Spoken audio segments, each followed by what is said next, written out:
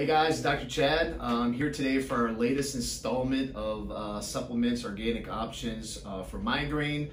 Today we're going to look at riboflavin, also known as vitamin B2.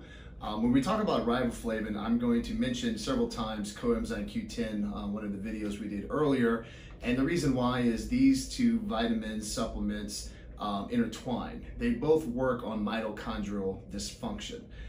So when you look at migraines, there's good imaging studies, animal models, human models, to show that with mitochondrial dysfunction, it leads to high levels of oxygen stress and free radical production, which is very much intertwined with migraines. So by supplementing with riboflavin and coenzyme Q10, they speculate through research as well that it stabilizes mitochondria and leads to less migraines.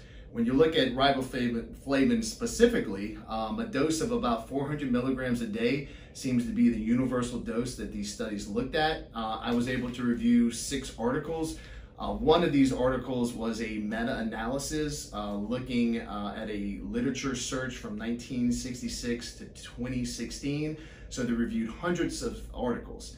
All of these articles showed good evidence showing reduced frequency of headaches, but it didn't really show a change in the duration of headaches or the symptoms associated with headaches. So the nausea, the vomiting, the diarrhea, things like that. Universally, all of the literature states low costs, low side effects. So they look at riboflavin as house money. There was one interesting study that looked at riboflavin against Depakote, which is a very common drug used for migraine, and it was found to be equally as effective, but without the side effects, obviously. The American Academy of Neurology, which is the high-level governing body for all neurologists, gives riboflavin a category B as a preventative, category A being the highest. So again, they're seeing what I saw looking at the literature, that this is a very effective vitamin supplement for migraine prevention. I want to make sure that my viewers watching this, as well as my patients, understand this is not a take a pill, make the headache go away type of supplement.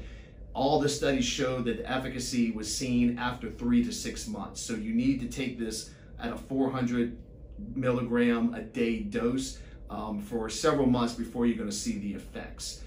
So again, I have a high level of recommendation of riboflavin around 400 milligrams a day. I don't see any side effects. I don't see any negative to taking this. So if you suffer from migraines, I think you need to talk with your doctor, or if I'm your doctor, talk with me about it to consider this option as a treatment for your headaches. As always, please share your stories with me on social media if you've had experience with riboflavin or other supplements for your headaches, and we'll continue to write this Bible together and hopefully learn from each other. Take care, guys. See you soon.